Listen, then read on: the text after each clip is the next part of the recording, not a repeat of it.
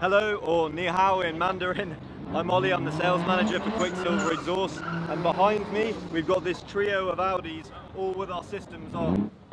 Moving on, finally we've got the S5. This system is also 3-inch and also features a Helmholtz center resonator to remove the drone.